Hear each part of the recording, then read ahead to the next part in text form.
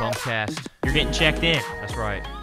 Although we don't have a tournament this weekend once again, so no checking in. But hey, we're still gonna be here for you. That's right. We didn't have a tournament last weekend. Nope, not this one. This This weekend. tournament. How was that? Yeah, that means indoor.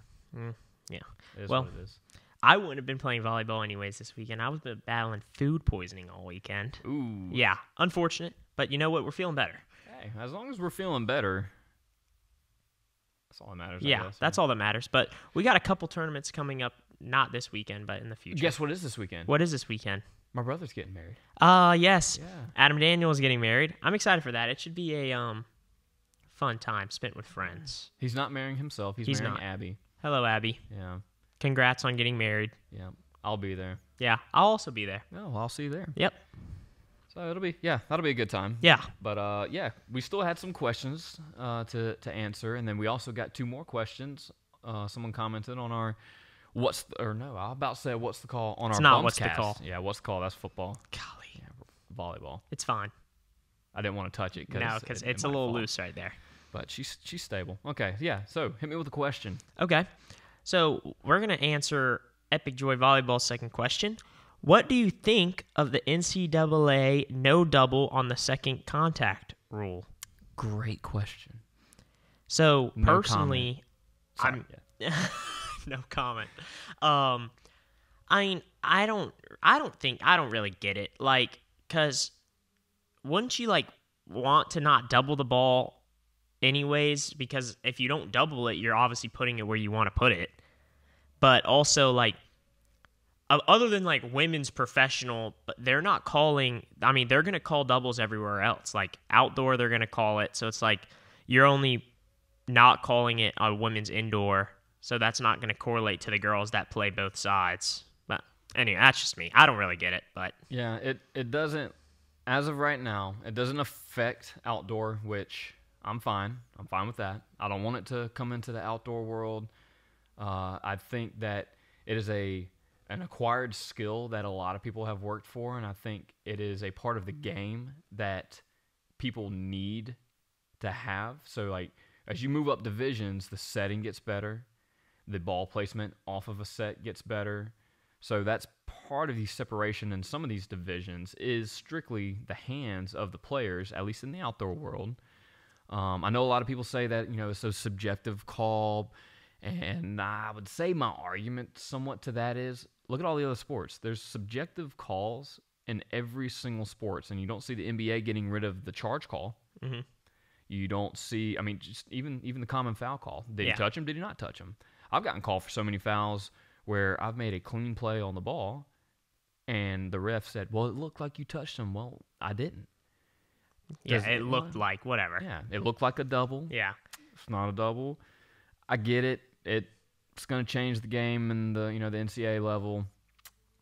Hopefully it doesn't affect the game in the sense of players and coaches aren't going to work on hands. Yeah. I just don't want to see it become this sloppy sport where they're just whacking at the ball, sending it to wherever. I saw a bunch of TikToks. Yeah, where me too. Middles are just saying, "Oh, I can set now," pushing the setter out of the way, and they're using their. They're just. Yeah, hopefully it doesn't come to that kind of game, because then I think the NCAA could potentially regret making that decision. I think that, it's just, I don't see the point in it, because, you should want to be able, if you don't double the ball's going to go where you want it to go. For the most part, For the most part. It's going to go where you want it to go. So it's just, I don't know. We'll see how it plays out, because I have been known to dabble in some sloppy hands and getting that ball to go right where I want it to go in the outdoor world. But, that might be you, but every time I double the wind ball. may be helping. I don't double. I don't know what I'm talking about. I don't double. Okay. Yeah. So, if you got any other responses? Obviously, this is a huge topic, huge debate going on all over podcasts, social media. I've seen it everywhere. But everybody's talking about it. What are you going to do? They made the rule. Yeah. We can't change it. Yeah, I'm excited to see how it's going to play out, but we'll see. That's all we can really say. We will see, and still learn how to set a ball. Yes, that's please. a good quality and volleyball trait to have. You got another question? Yeah, I do. Harrison Kerr asks, sandbagging. How do you define it, and is it a problem? Sandbagging. So sandbagging, we define it as in you're where you're not belonging. Yeah, if you are playing in a division where you do not belong, then you're a sandbagger. Yeah. Sorry. You just are. But, like, I mean, you see it, like, people joke around a lot at tournaments. It's like, oh, you're sandbagging, but a lot of it also has to do with who your partner is, too. Mm-hmm. Like, let's just throw it out there. Like, I mean, if you're a good guy, or like if you're a good guy, say you're an open level guy and you're trying to play in men's, but you can't find a partner, and you play. So let's say you play with a girl, like you're allowed to drop down a division, and like you're not sandbagging, or you're playing with a guy who's new to the sport, like you're allowed to drop down a division, like so you're not necessarily. You don't necessarily have to stay in the division where you belong. It also depends on who your partner is. But whenever you are playing with like another guy that belongs in that, like if you're two open guys and you're playing in AA, you're a sandbagger. Yeah. Don't do that. Yeah, I will say, especially from like a tournament director's standpoint, life is so much easier when players play with somewhat equal level talent. So like if you and I played together, we could go play in AA. We could technically go play in Open. Are we going to win? Probably not, because neither one of us are a big block or anything. But you got these players who do a good thing, I should say, sometimes, and they play with someone who's new to the game. They could potentially be playing AA Open, but they play with someone who's BB level, and they go play in A, and it does ruffle some feathers. We get a lot of questions. Hey, can you come check out this team? It looks like they might be sandbagging. Obviously, we don't want to ruin anybody's day. We want everybody to come out and have fun, because ultimately that's what this game's supposed to be. It's supposed to be a fun environment around a competitive sport, and we're trying to grow it. 100%. So sandbagging can be one of those things that takes away from that. We define sandbagging from a logistical standpoint in the sense of how each player ranks themselves. So there is a format that, I'm not going to say it off the top of my head, but there is a format out there that most tournaments post, where if you're a AA player and I'm an A level guy, you're supposed to play up. If it's co-ed and the guy is an A player and the girl's a BB player, supposed to play up. So there's ways to match, and there's a formula to kind of technically match who you're supposed to be with and what division you're supposed to be in. But ultimately, there's really no good way to, monitor that and enforce the sandbagging policies other than subjectiveness of the tournament director. Oh, yeah. And, I mean, obviously, like, you're going to go out to tournaments, and if you see somebody sandbagging, you're going to be like, oh, you're sandbagging. But, like, you never really know what's going on. They could be fighting an injury. Or, I mean, they could be playing with somebody that's new. So it's like, it can be a problem, especially at bigger tournaments. Like, you go to, like, Pottstown, or, like, it can happen at the Even Clash. what you're wearing, the Clash, yeah. It happens at the Clash. It does. At those bigger tournaments, it happens. But it's so hard to monitor and keep I don't really know what the word is, but Keep it's just hard to control monitor. Yeah, of keep the control people. of. But it is what it is. It's always going to be a problem. Yeah, there will always be sandbagging, and my only suggestion is basically what we were told whenever we were coming up. Win. If you win, you move up. If you're competing, might go ahead and just pull the trigger and move up. I do understand that a lot of people, though, don't want to move up into a division that they're either new to, possibly uncomfortable with, maybe they don't have the right partnership to go play in a higher division, in sense of like a blocker defender type thing. Could be two defenders, could be two blockers, whatever it is. Also, that keeps some people down in other divisions, but ultimately, we were told as we were coming through the ranks that, hey, it's time for you to move up, get you one win, go ahead and make the jump. Or don't even get the one win. Yeah, just go ahead and make the jump. If you're trying to be competitive in the sport, go play at a higher level. Like, just go ahead and make the jump. It is what it is.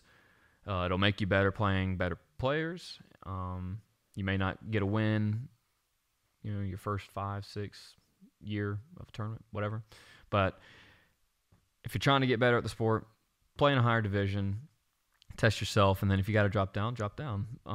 But yeah, no, it's just one of those things. Sandbagging is probably always going to be in the sport, and you know, it is what it is. It is what it is.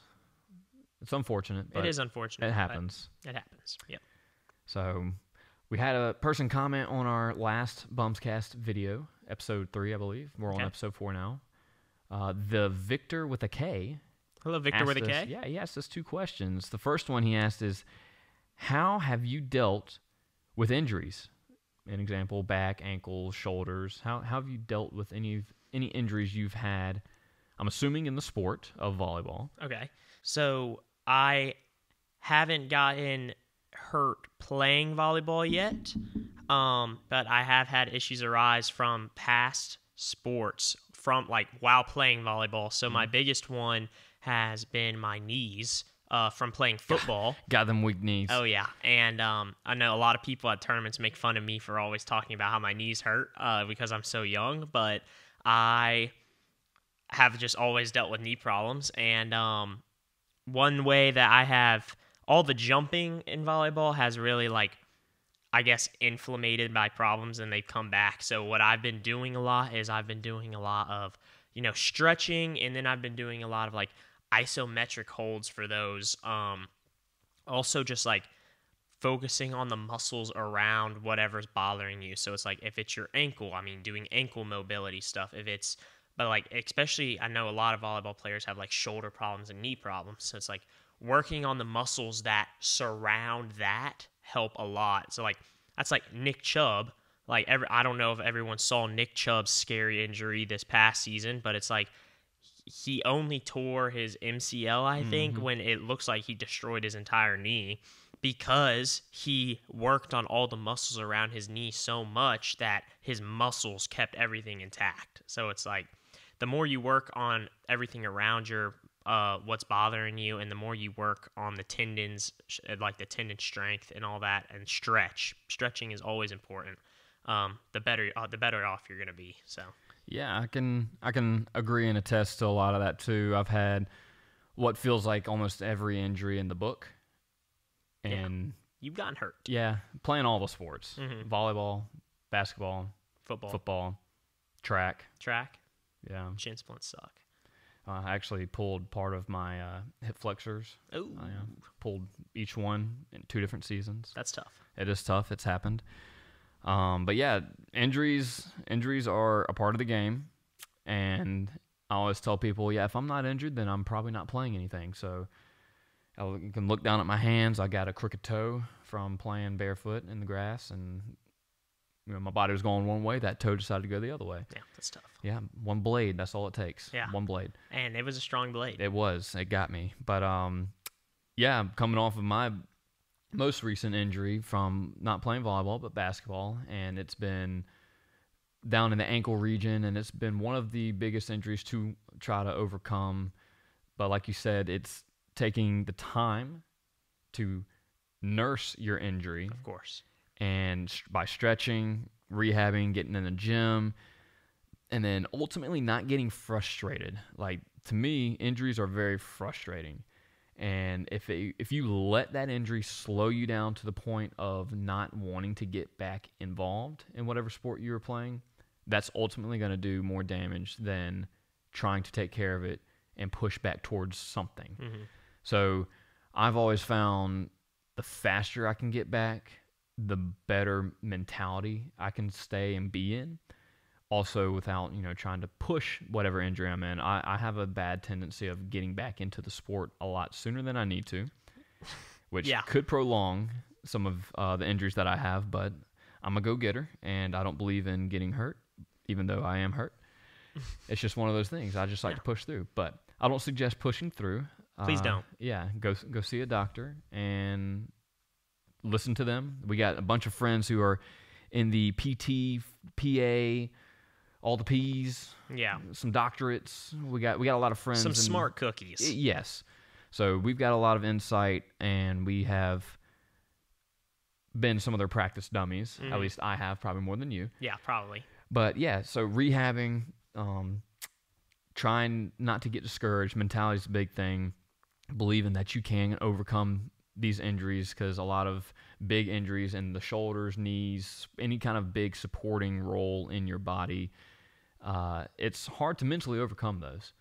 So having a good mentality, dealing with an injury is also a huge key into also everything else that you've said when it comes to rehabbing and taking care of it. Yeah, 100%. And like a lot of these, like even if it's not like a big time injury, like when he got hurt playing basketball, like if it's just like maybe it's just like a growing pain from like just overworking your joints and your muscles, it's just like it's not going to get any better unless you take the time to want to make it better. So it's like you wake up in the morning, stretch.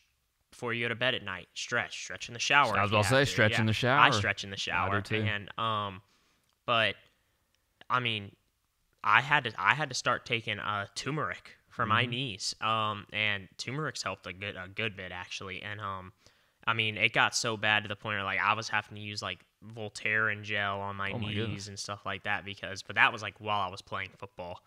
But it is I mean, it's not going to get any better unless you want to put forth the effort. That's right.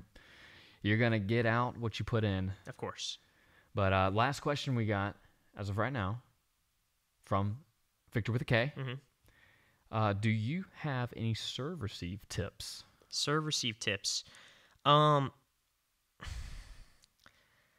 serve receive has sucked recently. Just because like we haven't played outdoor, but it's one thing I've been really wanting to put like a focus into. I mean, really just watching the ball is the biggest thing. And like, don't be afraid to take a step back. Like I always find myself trying to catch the ball up here and like, I can't pass a ball like this to save my life. And like, it is what it is. But like taking a step back on serve receive and watching the ball come in, like if it's a short serve, the majority of people that play the sport of volleyball are always going to be fast enough to go and pick up a short serve.